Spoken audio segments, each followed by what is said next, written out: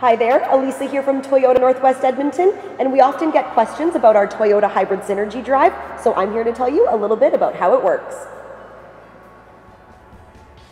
A hybrid combines two different sources of power.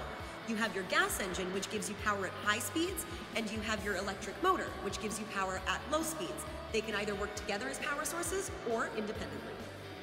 Because the electric motor is running on stored power, it in itself is powerful enough to get your car going and keep it going at low speeds. Let's use the example of stopping at a red light. When the vehicle is stopped, both the gas engine and the electric motors are also stopped.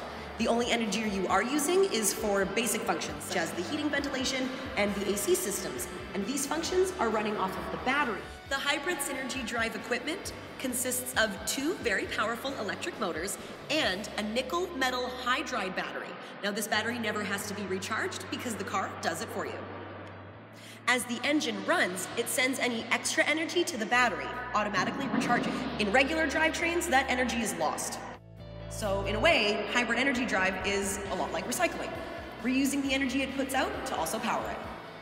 So with hybrid synergy drive, because you have your electric motors helping out your gasoline engine, it doesn't have to work as hard.